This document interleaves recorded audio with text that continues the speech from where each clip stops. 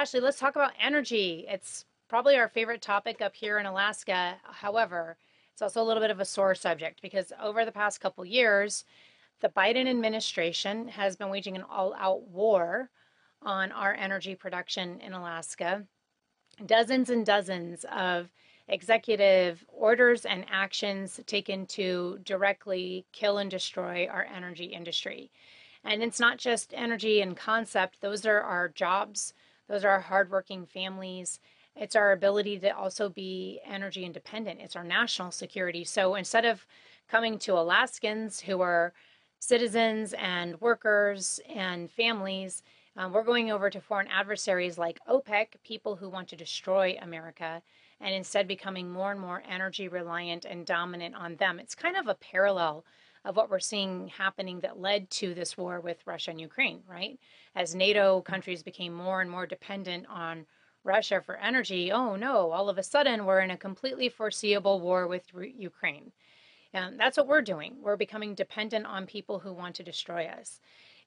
Also, we're less secure. He's been draining the Strategic Petroleum Reserve. We're at our lowest level since around the time that I was born. Just going to say that.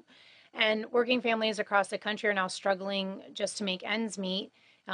We have to decide up here in Alaska, many of our families, this is literal, whether they're going to heat their homes 1 month in the winter or feed their families.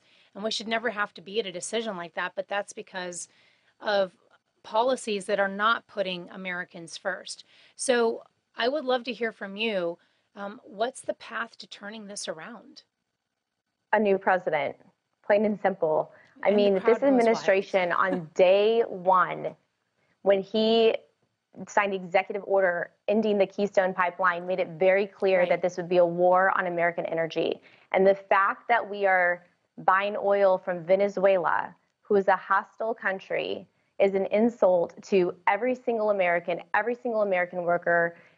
It's offensive and it's incredibly wrong. And the part that is actually just like really irritates me is not only do you have American families who, to your point, are having to choose between heating and eating, you have an administration taking private flights all Right. over the world, which, how much energy are they, using, how much fossil fuel, how much all of these things that they claim that they're against are they using because they are elite and selfish and hypocrites. And so if they really care about the climate, then perhaps they should sacrifice all of those and give up all of those private planes that they're taking on taxpayer dollars.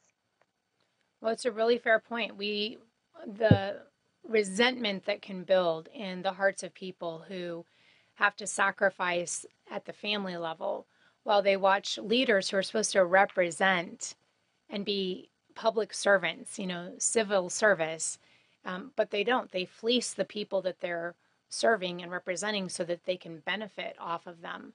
I agree with you. A new person at the top would be great, but we also need new cabinet members and Yep. new government appointments by that person, new elected leaders who understand the nuances of energy security and energy policy, because there's these little tiny decisions that are made all throughout the administration and all throughout Congress, even sometimes at state levels that are this domino effect that trickle down to everybody's pocketbook and everybody's home, and it's just crushing us. It's really, really affecting us. Nikki, you and I were talking about something else on break that you wanted to talk with her about.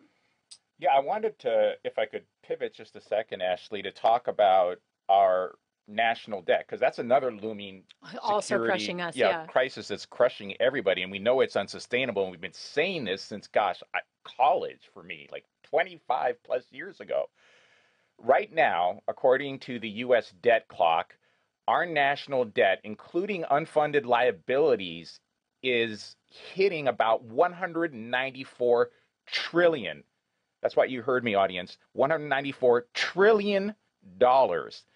Just to put that into perspective, that means that the current debt liability per person, per American citizen, man, woman, and child, stands at roughly about $577,000 for each and every American. December 2021 article in The Hill had a similar analysis of this looming and growing crisis. One might argue that beyond the inflationary concerns and the impact on our ability to continue to do some of the stuff that we're doing to help others across the world. This is a very real national security issue because people like China and some of our major adversaries own a lot of our debt, right? So how do we not only rein in this spending spree, how do we begin to reverse it? Because we didn't get here in a day. It took a while, so it's going to take us a while to get pulled back from the precipice. But if we don't do it soon, it could be too late. So, what are your thoughts on what we need to do? Well, it's kind of ties together in a lot of ways. Like we're riddled in regulation. It's out of control. The amount of regulations on, business and just, even on our energy industry, for example. But I would even go a little bit further and say, the fact that we're not growing our economy as well at the way that we should, that's a huge problem too. There's not really an incentive right now. I feel like the only people in this country that are incentivized to grow or who get more are those that are the big corporations. It's big media. It's our government. And that's a big problem. And they take a lot of perks as well. And we see a lot of our money going abroad when we have so many problems at home. And then how about we just secure our border? I just read an article today that their city of Chicago is spending over $20 million on migrant camps. Like, think about the Americans in the city of Chicago who are homeless, who need a better education system, where crime is rampant. We have all of these problems, and all we're doing is importing more problems, exporting it feels like nothing, not growing our country's profit, if you will. We are really bad at running a business. And the other thing I also think about too is, as a person, you gave the number of $500,000 per person. What do you get for that? What do you get for that? Are your kids in the best schools in the world? No. China's eating our lunch right now. Are our streets safe? No. Fentanyl's coming across our border. We have some really serious problems in our country, and it's only going to get worse if we don't rein in spending, reduce regulation, and allow for some growth in the country. Mm-hmm. I think you set up a really good follow-up question that I have. What is the best way to start promoting and spurring on economy in the country? As someone who has self-generated economy a couple times, you're obviously an innovative person. How do we turn us back into a country that does that? We used to do that really well. Yeah, and I think it is not just at a federal level, but it's at a state level too. You look at a state like California and you see all of the businesses and people who have left the state because of overregulation, whereas they're going to places like Florida where there's a lot of opportunity. I think it goes even deeper into our education system, where we start fostering an environment that champions apprenticeship programs, for example, and inspires people to work with their hands again. Our country is so far behind academically. We don't value, I feel the American worker the way that we used to. And we should be championing new ideas. Like, we are the country of innovation. America, brought so many incredible ideas to the new frontier, and I think we'll continue to do so if we champion those values. But instead, when it's cheaper to maybe take an unemployment check, you're not really incentivizing a great workforce. Nobody ever got rich taking checks from the government. That's right. But to your point, innovation, education, creating less obstacles to company and business growth through an appropriate amount of regulation, but not over-regulation. And there's something else I hear. Whenever you say California, I just think of the land where crime is legal. Because every time I go down there, it just seems like, what the heck is happening here? And it seems like just a underpinning of all of this and all the comments that you make is it has to be safe. In these places in California where companies are leaving, and in some other parts of our country, it's because they can't survive there. It's not safe. Their businesses keep getting looted, keep getting robbed, the constant petty theft because, crime's under a certain amount. You could take $100 and when 20 people come in and take $100, your business can't stay open. We have to have a minimum viable product, if you will, of public safety in order for anyone to be safe. There's some really fascinating academic literature on this, that this is essentially what distinguishes prospering countries from those that aren't. It's the public safety mechanism.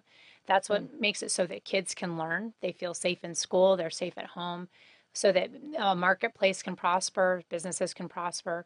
And I think that this move that we've had to really disparage and therefore then defund our police at all levels without taking a nuanced approach to how we actually hold police accountable has really contributed to this devolving economy problem. And of course, when you start taking economy away, you start taking freedom away.